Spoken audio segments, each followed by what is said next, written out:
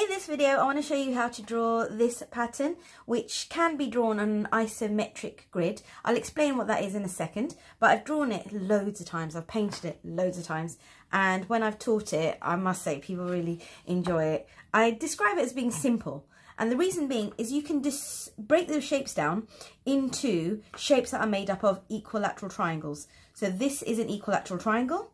If you look at this shape, this is a rhombus and it's made up of two equilateral triangles. And the third shape that's involved in this pattern is this kind of roof shape, and it's made up of 1, 2 and 3 equilateral triangles. So for me, that's quite a simple breakdown of shapes. They all have the same angles made up of 60 degrees or multiples of 60 degrees. Anyway, we don't need to kind of worry about that too much, but they're made up of equilateral triangles. The pattern in its original form comes from this madrasa and many others. Actually, here's another one that I saw in Uzbekistan, and I got this photo from David Wade's photo archive on, let's say it's www.patternsinislamicart.com. I use that website a lot. It's an excellent resource of these photos that David's collected together. Okay, so the video that I'm actually drawing from, so you can go by this, or you can also look at number 23 on my YouTube.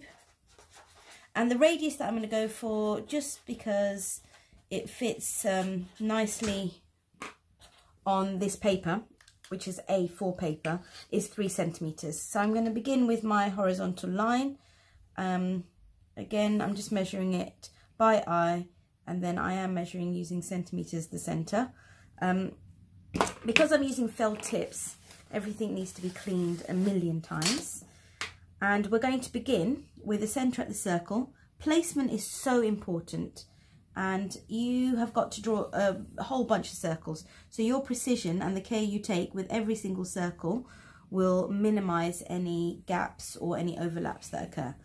I'm getting away with it because I'm using a very thick pen, but this is not what I normally draw with. This is just for teaching and for video purposes that I use big chunky pens to disguise my mistakes. But I'm going to start with a line of circles on the horizontal. So there's one center one, 2 to the left and 2 to the right. And whatever I'm going to do at the bottom, I'm going to repeat at the top. So can you see these intersections at the bottom of this shape, which is called a Pisces vesica, aka the fish's bladder? I love that translation. And we're going to draw 4 circles, and every single time placement is important.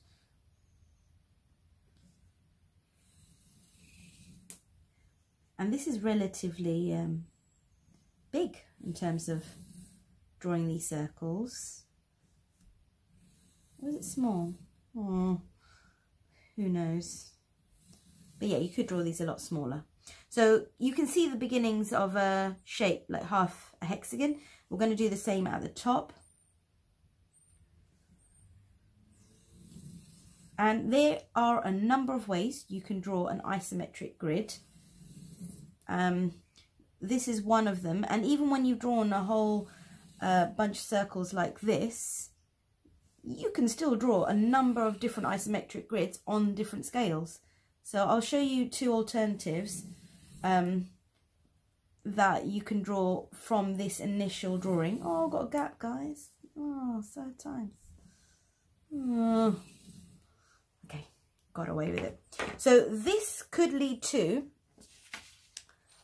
quite large triangles. So you can see in that hexagon there's going to be 6. It could lead to very tiny ones. So in that one hexagon, there's, oh, so many. Each one's been divided into 9 further triangles. So you can scale it accordingly. But the way I'm going to do it is I'm going to start with a pair of vertical lines. And once you've got the vertical lines in place, hopefully the rest will follow. And I'm going to start in the middle and kind of, once I've got an idea of what it is that I'm drawing, the rest kind of follows because it all is in harmony. So the first triangle, hopefully, it's coming together, will be in the center, and it's going to be part of a 6-pointed star at the center as well. And there's 1, 2, 3, 4 points to line up.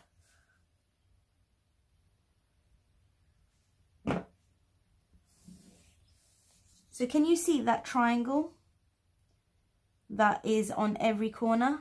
That's going to be the scale I'm working at.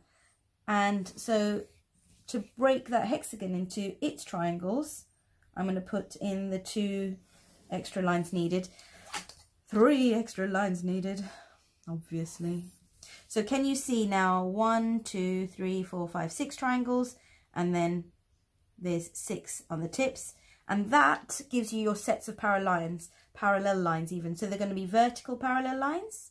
There's going to be parallel lines all in this gang. So they're 30 degrees from the horizontal, and then this gang. So in a way, what you could do is just slide your ruler along, can't speak, and add in the lines. And you kind of can see that the intersections appear, and you're using always the corners, sorry, that sounds wrong. You're always where the circles intersect one another, and that is a bit of a giveaway. So then you can get the same thing. So if you see an intersection like this and like this, is that a circle hitting a circle? No, it is not. So therefore, don't use that point. It's going to be circles intersecting circles. And the word isometric, metric meaning measure and iso meaning the same, it's used in many different contexts. But the words, if you break down their meaning in their original form, it means same distance or same measure. So each line has to be the same distance away from, each corner on the isometric grid has to be the same distance away from other corners, hence the circles, because every point on the circle is the same distance from the center. I said that way too quickly. You could carry on and on and on, which I am doing. Now let's do one more on this side. So this gang is complete, okay, and I built them from the center outwards in that direction, so I'm going to do the same in this direction. And again, be careful of those false points that are intersections from just lines hitting the circle on its edge. It's got to be somewhere in there, a circle hitting a circle. And you start seeing the same shape, you start recognizing the distances. Your eye kind of, through the just process of seeing it so many times, gets better at spotting where it should go. And there's more intersections. The more the grid you should draw, there's more intersections. All of that said, it can get confusing, and it does get confusing. So there's no harm, there's no escaping sometimes the what am I looking at? Too many lines. Trauma.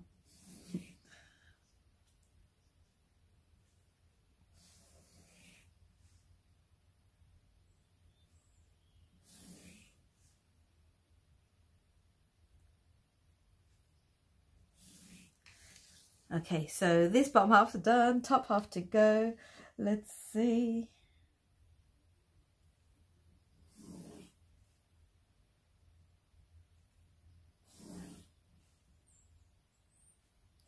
I love it when the grid's complete. I can say my really beautiful, and the underlying grid is complete. Sorry about that. Okay, so the underlying grid is complete. And on this, we are going to draw patterns that will enable us, or the tile that will enable us to draw this, okay? So what we're going to concentrate on is the bit that's being repeated. So if you look, there's a 6-pointed star broken down into 6 rhombi here, and there's the same there. So if you were to make a tile that is from the center of each of those stars to the other center with that at the center, then that is something that you can repeat. Okay, so we're going to attach the masking tape. We don't need to cover the whole grid. I've got 2 pieces here from my dodgy first attempt that's sitting here. I did it in a really strange order, so I'm doing it again for you. Okay, so this is the pattern that we're going to end up drawing, and you can see it's one large hexagon, then another hexagon, and the star at the center. And if we count from the center outwards, it's as though we're going through 1, 2, 3, 4 hexagons, triangles. So then that will give us the width. So I'm going to find that piece first and put that in, okay? And then once you see that, you're going to draw in the rest of the hexagon.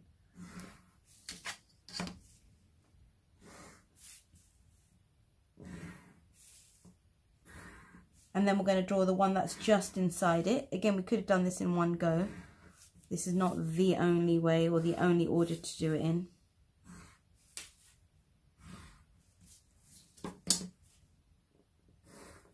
Okay, and we're going to put in the lines that are through the hexagon.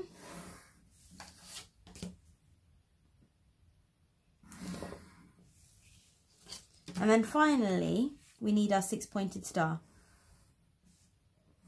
This is the only time we leave a gap in the lines. Every other time they've been a continuous line. And by leaving this gap, that's how you get the 6-pointed star. And the 6-pointed star itself is made up of 6 rhombus shapes that are all connected to one another. But if you went straight through, you just turn them into triangles. And we don't want that. We want this shape. So there we have it, this pattern. And I want to show you a few more. One thing I want you to note about this is the actual outline of the pattern.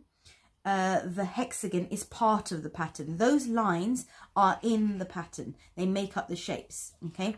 And when those lines are not present, so let me show you another example.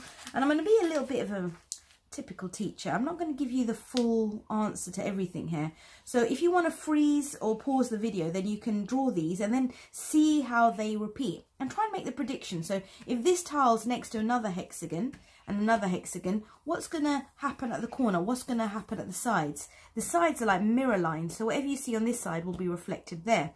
So for example, this shape, if it's reflected from a diamond, oh gosh, did I say diamond? From a triangle, it will become a rhombus, okay? But what will happen at the corners? So this is an Islamic geometric pattern, and I'm going to reference them with links to the Patterns in Islamic Art website, so you can see what they look like from the examples in architecture. So that's number 2. Here's another one. This is very much my video for the Zalige patterns. I think number 23. Oh, I love a bit of handwriting. So again, the crosses indicate they're the corners of this hexagonal tile in an invisible tool that will enable you to tile the pattern. But if you were to draw that hexagon's edge in, it's not part of the pattern. I can't emphasize it enough. I see it so many times on the older social media. People just draw this in and then repeat the pattern, and it's not always part of the pattern. Okay, so again, visualize what's going to happen on the other side. What shape is that going to become? What's going to happen at the corner when this will meet 2 other hexagons? So again, pause as you wish. Got more. This is another one of my favorites from the Fatehpur Sikri. No. It's from Itimad ad-Dawla in Agra, sometimes called the Mausoleum of Itimad ad-Dawla, the mini Taj Mahal. There should be a cross here. Let's add it in. So again, when this tiles, what's going to happen here? This is the first one with rotational symmetry. So when you reflect it, actually, you will get this shape. It will repeat beautifully, but you won't get a mirror reflection here.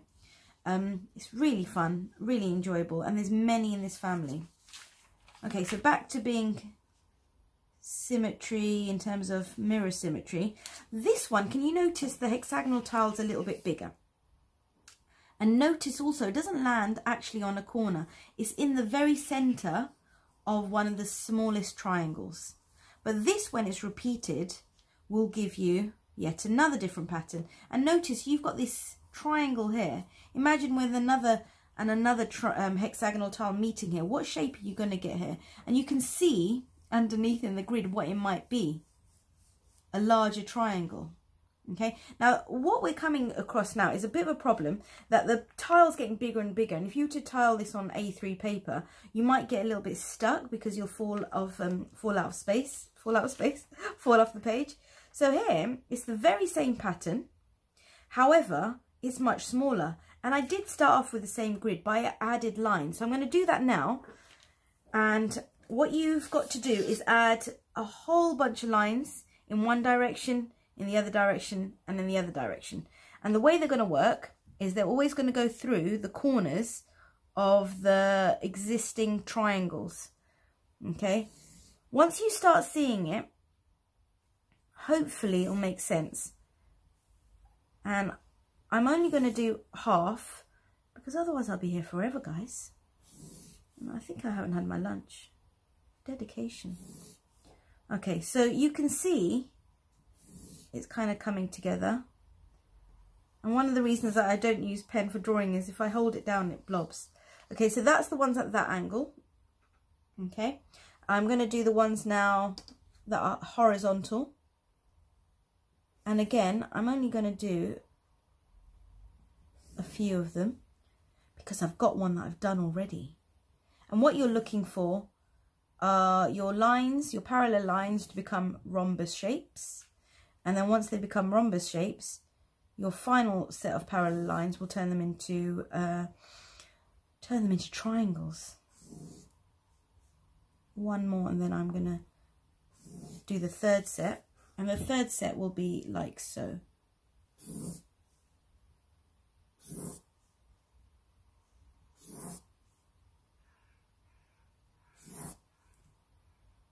Now,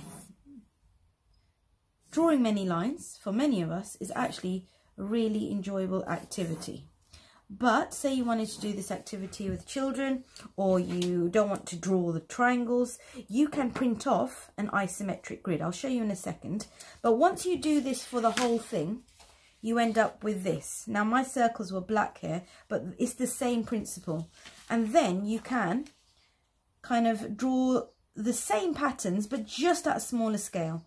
And here you can see what's happening in the corners of this pattern. Is turning into triangles. That's an extra line, boo-boo. But that's another pattern. So I'm not going to give you all the answers. I'm not going to give you everything that they can be drawn. I want to give you a bit of an idea, a bit of a taste, so you can explore. Because that pleasure, I don't like to take away from people. Something I enjoyed as a teacher is something I still enjoy. Like giving people a little bit of an idea and then see what they do with it. Okay, so this is a really useful thing to have if you want to get started with the exploration. An isometric gridded paper that you can buy, you can print off. If you've got any kids in school or know anyone in school, teachers and so on, this is typically something you'd have in the maths department. Okay, so all of this can be done by hand. It can also be done, you know, with a prepared grid, but it will lead to a whole bunch of patterns. So the ones I've showed you and a few more. The last thing I want to show you is tiling the pattern.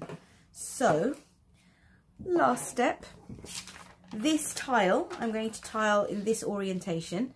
This is narrower, okay, than this.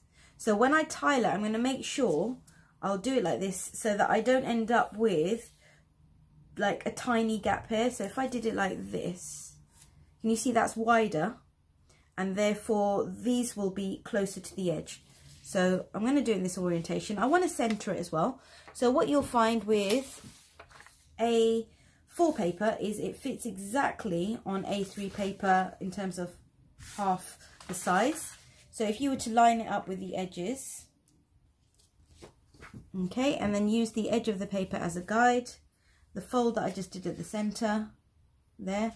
I learnt this from somebody who'd attended a bookbinding class. My understanding is bookbinders use their hands as measuring tools a lot more than the rest of us, and so it's something that's very useful. So that should be a very gentle line. So this is going to be turned over, okay, and like I said, the orientation is important just so that I don't end up falling off the page. I'm going to tape it down with my masking tape.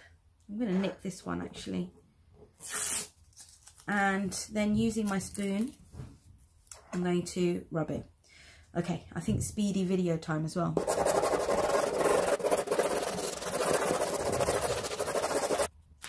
Oh, you only need half for the other.